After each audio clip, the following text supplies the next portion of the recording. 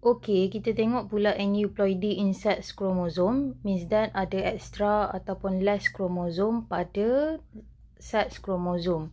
Okay, so means that individu tersebut dia ada extra X ataupun extra Y ataupun dia terkurang X ataupun Y chromosome.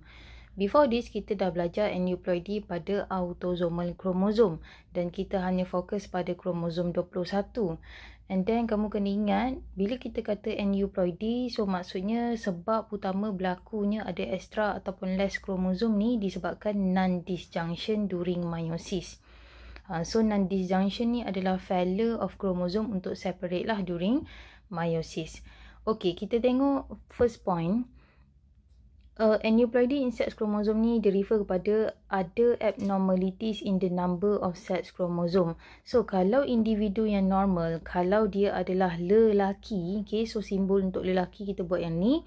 So kalau dia adalah male, so sepatutnya dia akan ada kromosom X dengan Y, okay. So dia ada XY lah, okay. Tapi kalau individu tersebut dia adalah female, so sepatutnya dia adalah XX. Okay. And then kalau kita buat kromosom dia macam ni lah. Untuk Y dia pendek sikit kromosom dia. So kromosom X dia panjang lah. Okay. So ni dalam keadaan unreplicated ataupun unduplicated. So nanti dia akan replicate. Barulah dia akan separate dengan cantik lah kalau meiosis tu normal. Okay. And then apa yang berlaku untuk individu yang ada extra ataupun less sex chromosome ni, maksudnya individu tersebut mungkin dia ada extra X ataupun dia ada extra Y chromosome ataupun dia terkurang X ataupun dia terkurang Y chromosome. So kita akan tengoklah apa genetic disorder yang dikaitkan dengan abnormalities ataupun aneuploidy in sex chromosome. Okay, so sebab utama dia kita dah cakap causes by non-disjunction of sex chromosome during anaphase 1 or anaphase 2. So yang ni sama juga macam aneuploidy in autosomal chromosome. So saya ingatkan balik, autosomal chromosome ni adalah apa-apa kromosom selain daripada sex chromosome ni lah. Means that kromosom pasangan yang pertama sampai pasangan yang ke-22. So maksudnya daripada kromosom pertama sampai kromosom ke-44. So kromosom 45 dan 46 dia khas untuk sex kromosom. Okay. So berlakunya extra one or less one sex chromosome disebabkan non-disjunction during anaphase 1 or anaphase 2. So non-disjunction ni adalah failure of chromosome untuk separate and move to opposite pole. Jadi kalau non-disjunction tu berlaku during anaphase 1 of meiosis 1, so maksudnya failure of homologous chromosome untuk separate and move to opposite pole. Tapi kalau non-disjunction tu berlaku during anaphase 2 meiosis 2, maksudnya failure of sister chromatid untuk separate and move to opposite pole. And then untuk sex chromosome ni dia ada perincian sikit. Kalau macam non-disjunction yang berlaku pada autosomal chromosome, kita tak kisah sangatlah meiosis 1 or meiosis 2 sebabnya dua-dua non-disjunction pada meiosis 1 or meiosis 2 dia akan end up dapat gamete N+1 dengan N-1. So penyakit monosomy 21 dengan trisomy 21 dua-dua boleh dapat daripada meiosis 1 ataupun meiosis 2 non-disjunction. Tapi untuk non-disjunction yang berlaku pada sex kromosom, kalau dia berlaku pada meiosis 1 dia akan dapat gamete yang lain. Kalau dia berlaku non-disjunction pada meiosis 2 dia dapat gamete yang lain. So kita susah sikit nak cakap either meiosis 1 or meiosis 2 sebab dia lebih spesifik lah. Tapi kita tengoklah nanti macam mana. Dan juga kita kena tengok diagram juga. Kalau diagram tu memang dah tunjuk non-disjunction tu during meiosis 1, so meiosis 1 lah, dan kamu kena tengok apa gamete yang akan dapat. Dia tak sama tak sama untuk meiosis 1 dan meiosis 2 untuk sex kromosom. Berbeza. Terutamanya kalau berlaku during spermatogenesis. Okay. So disebabkan kita kata dia berlaku pada anaphase 1 or anaphase 2 non-disjunction ni, anaphase 1 or anaphase 2 ni adalah meiosis, dan kita tahu kalau kita nak kaitkan dengan human, meiosis ni berlaku untuk formation of gamete. So gamete ni kita ada sperm ataupun egg. So kalau dia berlaku during sperm formation ataupun kita panggil proses tu spermatogenesis, so ini berlaku pada male sahaja. Okay. Tapi kalau non-disjunction tu berlaku during egg formation, which is kita tahu egg formation ni proses dia adalah oogenesis, so dia berlaku pada female sahaja. Okay, so kita akan tengoklah nanti macam mana. So individu yang ada extra sex chromosome ni kita refer dia punya ploidy number as a 2n plus 1. Tapi untuk individu yang ada less sex chromosome ni kita refer dia punya ploidy number as 2n minus 1. Untuk individu yang normal, kita tahu kita hanyalah 2n diploid. Okay?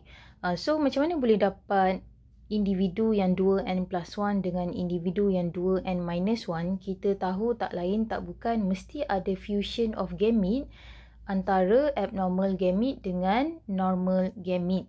Selalunya begitulah, dia jarang abnormal dengan abnormal. Selalunya abnormal gamete. So, sama ada abnormal gamete tu sperm ataupun egg, diffuse dengan normal gamete, sama ada sperm ataupun egg. Dia boleh vice versa lah. Okay. So let's say lah abnormal gamete tu n-1. So kalau kita fusekan dengan normal gamete n-1, kita tambah dengan normal gamete fertilize, so kita akan dapat individu yang 2n-1. Okay. Ataupun gamete yang extra 1 sex chromosome, so n plus 1 kita fusekan dengan gamete yang normal kromosom dia, so kita akan dapat individu yang 2n plus 1. Kalau yang normal selalunya n tambah n lah. Okay. So dapat 2n. So yang ni individu yang normal, yang ini tidak normal dari segi number of chromosome. Okay. So abnormal gamete ni dia boleh jadi sperm ataupun egg. Kita tengoklah, kalau dah sperm yang abnormal, so dia akan fuse dengan normal egg. Tapi kalau abnormal egg, kita akan fusekan dengan normal sperm. So dia macam tu lah. Okay, boleh faham Okay, kita tengok dulu spermatogenesis dengan oogenesis yang normal. Untuk oogenesis ni ikut kamu lah, kamu nak sebut macam mana. Okay, saya sebut oogenesis lah, senang untuk saya lah. Okay, so untuk normal meiosis kita tahu ada meiosis 1 dengan meiosis 2. So kita tengok dulu during spermatogenesis, formation of sperm. So kita tahu individu tersebut sel dia akan ada 46 chromosome in total, which is daripada 46 chromosome in total tu 44 adalah autosomal chromosome, which is pasangan yang pertama sampai pasangan yang ke-22 lah. So untuk pasangan yang terakhir, pasangan yang ke-23 kromosom, itu refer kepada kromosom yang 45 dan ke-46. So cukuplah kita punya total kromosom 44 tambah 2 lagi sex kromosom 46. So disebabkan ini adalah during spermatogenesis, so sel ni dia mesti membawa sex kromosom XY lah, sebab lelaki memang dia bawa sex kromosom XY. So masa meiosis 1 apa yang berlaku, kalau kita tengok yang ni, homologous chromosome separate and move to opposite pole. So kita akan dapat half daripada parent. So kalau autosomal chromosome 44, so kita akan dapat half, which is 22. So yang ni pun kita akan dapat half lah. So sama ada X ataupun Y. So bila kita divide, kita nampak dekat sini sel ni adalah 22 tambah X kromosom, which is total 23 kromosom lah. Which is kita tahu gamete sepatutnya yang normal memang 23. Okay. So yang abnormal 24 ataupun 22. So untuk yang ni dia akan dapat half juga daripada parent cell. So kita akan dapat 22 plus Y kromosom. So kita ada autosomal kromosom tambah lagi satu sex kromosom. Okay. So bila berlaku meiosis 2 pula, apa yang berlaku, kita tahu untuk yang ni kenapa dapat sama juga, sebabnya masa ni kita punya kromosom masih dalam keadaan ni lah, sister kromatik belum separate lagi. Okay. So bila sister kromatik separate, sebab tu kita mesti dapat benda yang sama lah kalau kita tengok dekat sini. Okay. Sebab sister kromatik dia mesti membawa genetic material yang sama. Okay. So apa yang berlaku bila meiosis 2 normal, kita nampak dekat sini dapat 22 tambah X, 22 tambah X. Untuk yang ni 22 tambah Y, 22 tambah Y. So total kromosom untuk setiap daughter cell ni adalah 23 kromosom, which is normal. Okay. So untuk sel tu menjadi sperm, dia akan ada proses lagi lah. Nanti kita akan belajar chapter 9 reproduction. So dekat sini kita dah nampak ada flagella, so refer pada sperm. Okay. So ni adalah normal haploid sperm. Tidak ada +1 ataupun -1 disebabkan meiosis kita adalah normal. Okey. Kita tengok pula oogenesis. Untuk oogenesis, female kita membawa 44 autosomal kromosom tambah 2 lagi sex kromosom which is XX. So bila berlaku meiosis 1 yang normal, kita nampak dia akan jadi half lah untuk daughter cell ni. So kita nampak 22 tambah X yang sini, and then another 22 autosomal kromosom tambah X yang sini masuk dalam sel yang ini. And then bila kita buat meiosis 2 yang normal, kita akan dapat setiap egg cell ni adalah 22 tambah X. So sebenarnya sama je lah semua. Okay? So untuk yang oogenesis ni, dia agak senang sikit sebabnya dia hanya X. Sama ada X ataupun XX ataupun kosong. Okay, dari segi seks kromosom lah, dia tidak ada banyak variety compared to spermatogenesis. Kalau spermatogenesis, dia boleh jadi X ataupun Y kan dalam satu sperm. Tapi kalau yang abnormal, dia boleh jadi XX, dia boleh jadi YY, okay, ataupun dia boleh jadi kosong. So ini adalah bigger picture lah untuk meiosis yang normal during spermatogenesis dengan oogenesis. So kita punya konsep mesti at the end gamete yang terhasil tu half daripada parent punya number of chromosome. So kalau parent ada 46, gamete yang terhasil tu mesti ada 23. So yang ni 23 lah, which is 22 autosomal chromosome kita tambah dengan satu sex chromosome 23.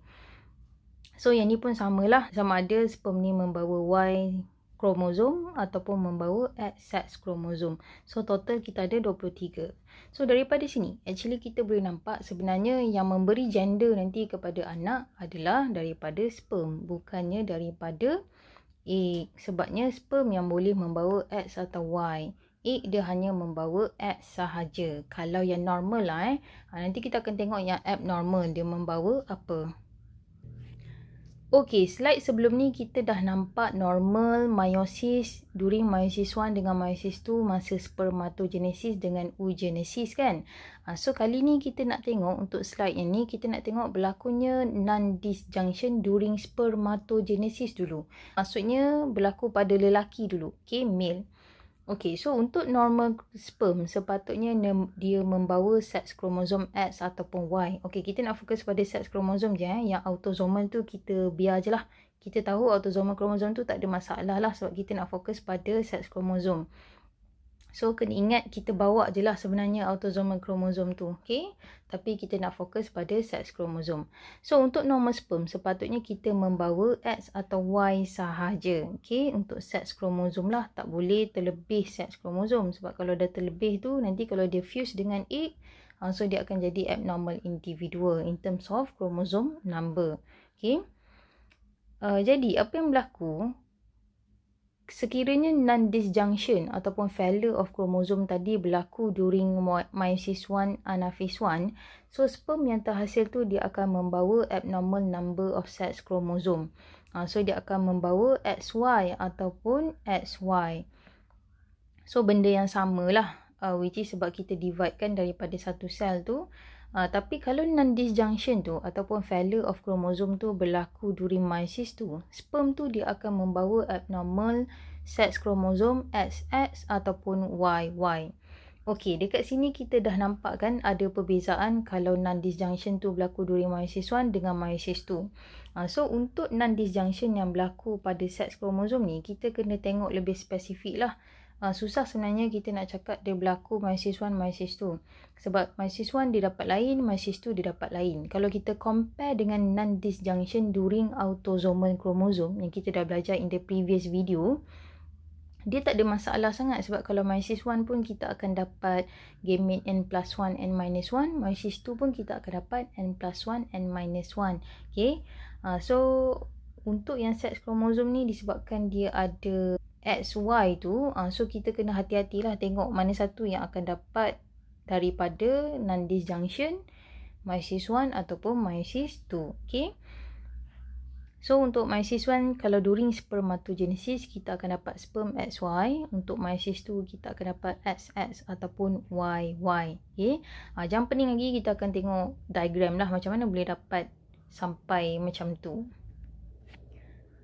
Okey, disebabkan kita nak fokus pada non-disjunction yang berlaku during spermatogenesis, maksudnya dia punya end result mestilah dapat abnormal sperm, betul? Jadi abnormal sperm tu kalau kita fertilizekan ataupun kalau kita fusekan dengan normal ovum atau normal egg dia membawa eggs sahaja, okey? So senang sebenarnya untuk egg ataupun ovum ni, dia membawa eggs sahajalah. So, kita tengok apa genetic disorder yang terhasil daripada fusion of abnormal gamete dengan normal gamete. So, dalam kes ni, abnormal gamete kita adalah sperm. Okay? Sebab kita nak fokus pada non-disjunction during spermatogenesis. Okay, kita tengok dekat table ni. Tengok belah kanan sekali. So, untuk belah kiri ni, ini adalah abnormal sperm. So, belah kanan ni adalah normal egg. So, normal egg dia membawa satu sajalah sex chromosome. Autosomal chromosome yang lagi 22 tu dia bawa, tapi kita tak tunjuklah dekat sini, okey. So normal egg dia membawa X lah, okey, setiap satu sel satu X chromosome. Okey, apa jadi kalau sperm tu dia adalah XY, dia membawa extra sex chromosome. So XY kita crosskan dengan X, so kita akan dapat genotype XXY. So penyakit ataupun genetic disorder yang terhasil daripada non-disjunction during spermatogenesis ni, bila kita fusekan abnormal gamete dengan normal gamete, kita akan dapat penyakit Klinefelter syndrome. Okay, so ni ada dalam silibus, kena belajar lebih lah apa simptom dia dan sebagainya. And then kita tengok pula abnormal gamete yang membawa YY. So bila abnormal sperm, which is dalam kes ni sperm, kita crosskan dengan normal egg, so kita akan dapat genotype XYY. Okay, so kena follow macam ni, tak boleh buat YYX, tak boleh. Dia memang dah tetapkan begitulah cara tulisnya. So ni adalah XYY. So genetic disorder yang terhasil adalah XYY syndrome.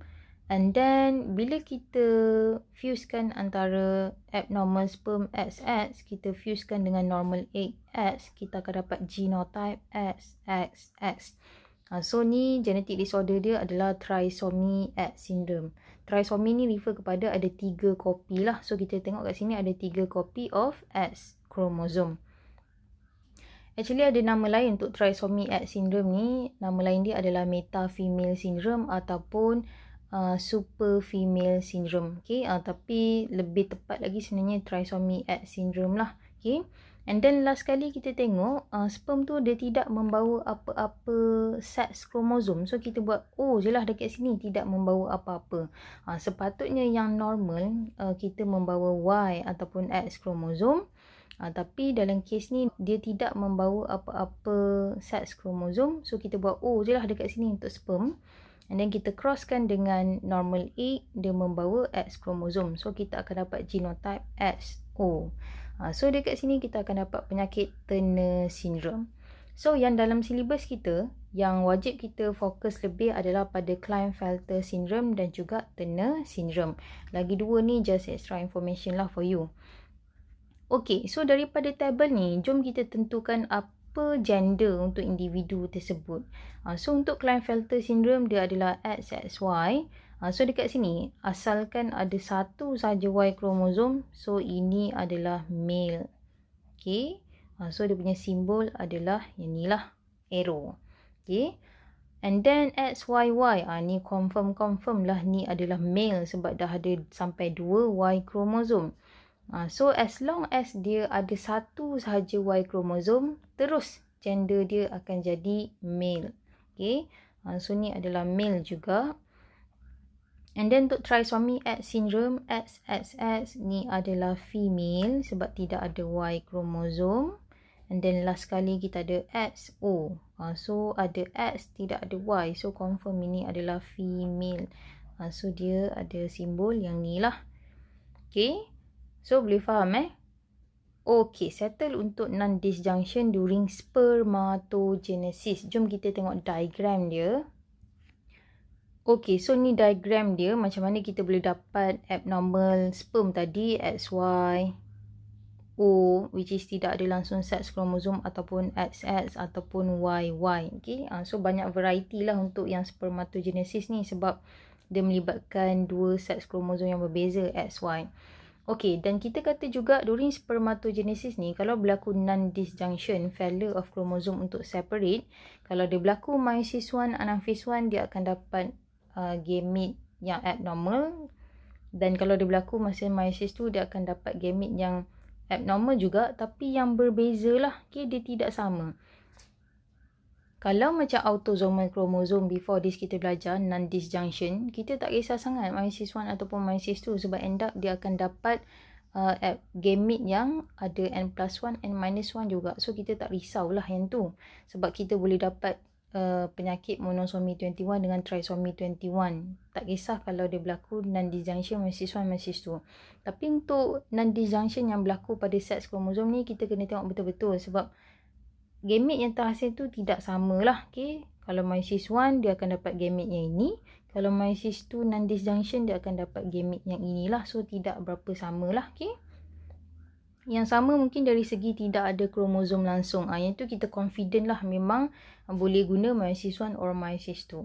Okay, kita tengok dulu non-disjunction yang berlaku during meiosis 1. So kita ada XY kromosom dekat sini dalam keadaan replicated. So sepatutnya kalau sebelum S phase kita ada sepatutnya Y kromosom dia kecil, tapi tak apalah, kita guna je gambar ni. So sepatutnya sebelum S phase apa yang berlaku, kita dalam keadaan unreplicated. So selepas S phase barulah kita akan dapat dia punya replicated lah. Okay? Tak apalah, saya tunjuk kat sini. So kita akan dapat satu dia punya sister chromatid, dan untuk yang lagi satu pun kita akan dapat satu lagi sister chromatid. So sebenarnya kita dah ada dua kopi lah, okay, benda yang sama. So sebenarnya sini X, sini Y. Dia bukan abnormal, dia just replicate je lah. Kenapa replicate? Sebab kita tahu bila sel kita nak divide, dia mesti undergo S phase dulu. So dia akan replicate lah dia punya genetic material, supaya gamete yang dapat nanti genetic material tu dia dapat equally. Okay? Kalau meiosis tu normal lah. Okay? So dia sebenarnya macam ni lah. Untuk yang ni X, dan ni pun X. Untuk yang ni Y, yang ni pun Y. Sebab nanti kamu confuse. Okay, so katakanlah kita nak buat meiosis 1 kita berlaku non-disjunction, failure of homologous chromosome untuk separate and move to opposite pole. So end up dua-dua ni XY ni akan pergi belah sini, dan yang ini dapat kosong. Okay, so ini adalah X, so ini adalah Y. Okay, so bila non-disjunction berlaku meiosis 1, untuk meiosis 2 dia mesti normal. Dia tak boleh dua-dua non-disjunction. So meiosis 2 normal. So apa yang berlaku untuk yang ni, kita tahu meiosis 2 dia sama macam mitosis. So sepatutnya dia akan susun kromosom tu atas bawah. So saya susunlah dekat sini dulu. So sini adalah X, dan lagi satu adalah Y dekat bawah. And then bila kita buat anaphase 2, so sister chromatid ni sister, ni pun sister sebab dia datang daripada centromere yang sama. So sister chromatid tu akan separate and move to opposite pole. So satu ni akan pergi belah sini, satu lagi akan pergi belah sini lah. So sel yang akhir tu dia akan dapat X kromosom which is warna hijau, dan dia akan dapat Y kromosom which is warna biru. Untuk yang ni pun samalah, dia ambil belah sini. So warna hijau ni X, warna biru ni Y. So kita dah dapat gamete yang ada extra sex kromosom. So macam mana saya tahu ni ada extra sex kromosom? Macam biasa kita tengok parent. So parent dia ada dua saja sex kromosom. Macam mana kita nak kira kromosom? Kita tengok pada centromere. So 1, 2. So kita ada dua kromosom. So macam mana kita nak tengok set dia, ada berapa set? So satu daripada male, satu daripada female lah. So 2N sama dengan 2. So at the end of meiosis, kalau yang normal sepatutnya N sama dengan 1. Gamete sepatutnya dapat 1 lah sets kromosom. Tapi kita tengok dekat sini gamete ni dia ada 2. Means that dia ada extra 1 sets kromosom. Yang ni pun ada extra 1 sets kromosom. So untuk gamete yang ni dia ada terlebih 1. So dia adalah N+1. Okay. Untuk yang ni dia terlebih 1 juga. So dia adalah N+1. Okay. Tapi untuk gamit yang ni, dia tidak membawa apa-apa seks kromosom. Tapi kamu kena ingat dia bawa autosomal kromosom. Tapi kita tak tunjuk lah dekat sini. Supaya kita tak peningkan kepala, kita nak tunjuk during spermatogenesis, which is kita nak fokus pada seks kromosom sahaja, okay? Tapi kena ingat dia bawa sebenarnya autosomal kromosom yang lagi 22 lah untuk gamit. Okey, so yang ni dia tidak membawa apa-apa seks kromosom. Sepatutnya yang normal kita akan dapat satu, at least satu, sama ada X ataupun Y. Ni tidak lah. So untuk yang tidak membawa apa-apa seks kromosom ni, dia adalah gamit N-1. So yang ni pun N-1. Okey, boleh dapat? Okey, so kita tengok pula kalau non-disjunction berlaku during meiosis 2. So meiosis 1 dia adalah normal. So kita akan buat dekat sini metaphase split dia. So homologous chromosome akan separate and move to opposite pole. So kita dapat yang sini X punya. So disebabkan dia replicated, actually sini pun X jugalah. Okay. So ini kita dapat Y. So dia punya sister tu benda yang sama lah, genetic material. So Y jugalah. So bila meiosis 2 pula non-disjunction, maksudnya sister kromatik ni tak boleh separate. So end up dia akan duduk dalam satu sel yang sama. Dan untuk yang ni pun sister kromatik cannot separate and move to opposite pole ataupun fail untuk separate disebabkan non-disjunction tadi during meiosis 2. So end up ini dua-dua ni akan duduk dalam satu sel yang sama. Satu sel lagi akan kosong. So kita nampak at the end, untuk gamit yang ni kita dapat XX. Untuk gamit yang ni kosong lah. Sebab dua-dua sister kromatik ni end up dalam satu sel yang sama. Disebabkan berlaku non-disjunction tadi. Dan untuk yang ni pun samalah, kita dapat YY. Dan sini adalah kosong. Okay. So once again, macam mana nak tahu ni adalah normal ataupun tidak normal. Yang ni senang lah sebab seks kromosom. Tapi tak apa, kita ajar juga. So kita nampak ada dua kromosom dekat sini. Dan ada dua set. Satu daripada maternal, satu paternal. So 2N sama dengan 2. So kalau normal meiosis, sepatutnya kita akan dapat satu sajalah seks kromosom. Okay. Untuk gamit. Dekat sini saya nampak ada extra satu. So untuk yang ni kita dapat N+1. Untuk gamit yang ni tidak ada langsung N-1. Untuk yang ni kita dapat extra satu kromosom, seks kromosom. So N+1. Untuk yang ni tidak ada langsung seks kromosom, which is N-1. So sepatutnya ada satu. Okay. So daripada ni lah kita boleh nampak terhasilnya penyakit Klinefelter syndrome, Turner syndrome, trisomy X syndrome dan juga XYY syndrome. Kita boleh dapat lah sebab ini adalah sperm kan.